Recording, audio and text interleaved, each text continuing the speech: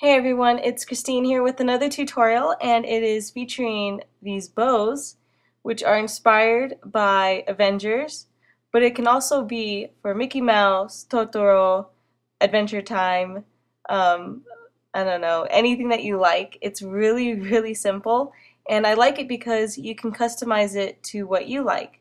So it doesn't have to be anything that I like. You can even make them into fruit or something. I don't know, but it's really up to you, and just be creative with it. So let's begin this really easy tutorial.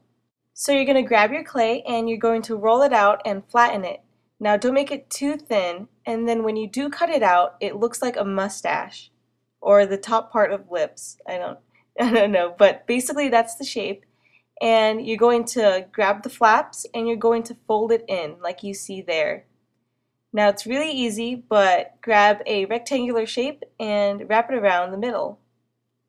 Very easy, right? And here I think I'm doing Totoro, but you can do whatever you want. So you can do Pokemon, I don't know, it's up to you, but it's really easy and you can make this into a really nice gift as well.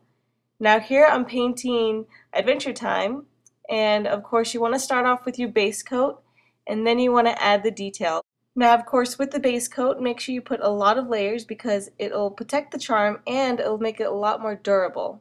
So keep that in mind when you're painting. Now, these bows were inspired by Peeps, which is a artist in my general area, so I wanted to feature her, and you guys should definitely check her out. She has a lot more bows than I do, and she's also as creative. So thanks again guys for watching my tutorial. Don't forget to like and subscribe.